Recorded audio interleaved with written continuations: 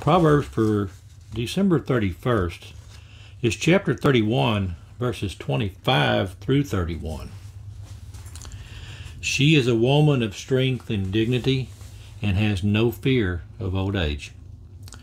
When she speaks, her words are wise, and kindness is the rule of everything she says.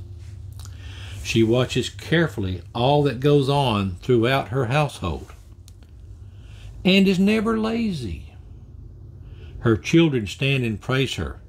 So does her husband. He praises her with these words: "There are many fine women in the world, but you are the best of them all." Charm can be deceptive and beauty doesn't last.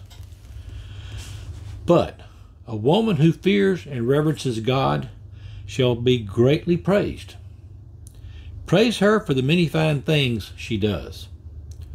These good deeds of hers shall bring her honor and recognition from people of importance.